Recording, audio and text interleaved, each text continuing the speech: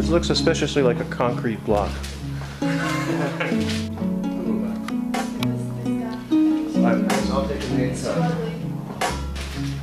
Here I'm explaining the difference between what we're trying to do here today, which is cut the thing in half, and what you'd actually do in a fight. I'm doing like a normal cut, like fighting right? You see what I mean? Yeah. Exits, right? There's nothing cut.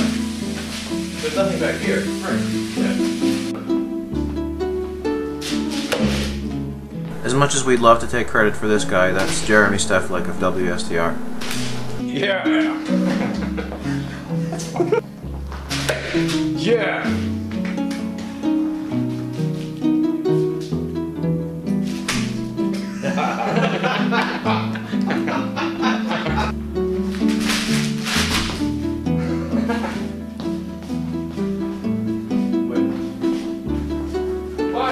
Here the cut is deep and mostly straight, but towards the end I lose control of the sword and it turns.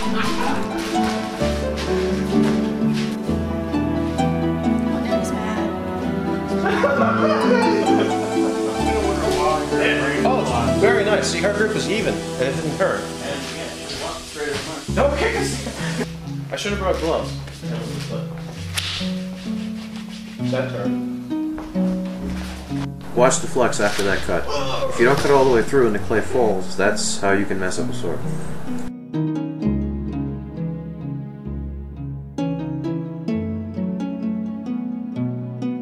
Here we're using our Crossbow Sunway Tinker, which is flexy and hard to cut with.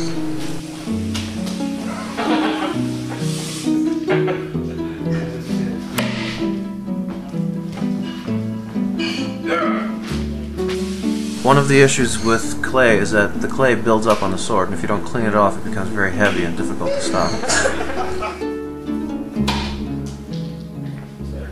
Hop like a monkey.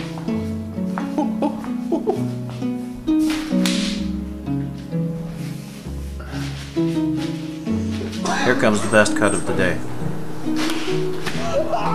And that's why you don't fuck with Dr. Redneck.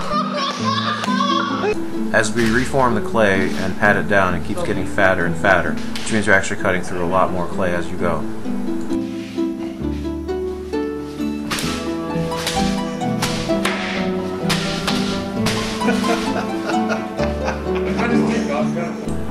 Winterhouse are very hard. None of us were able to get all the way through.